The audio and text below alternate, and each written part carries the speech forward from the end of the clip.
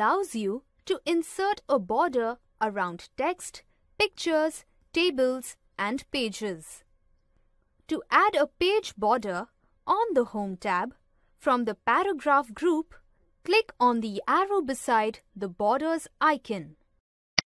Select the Borders and Shading option.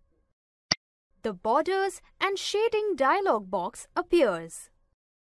Click on the Page Border tab. Now, from the Settings section, select the type of border you want. For example, select Box.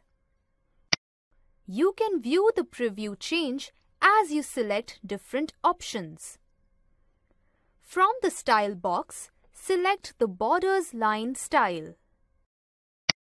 From the Color drop-down list, select the border's color, for example, blue. From the Width drop-down list, select the border's thickness, for example, 1 point.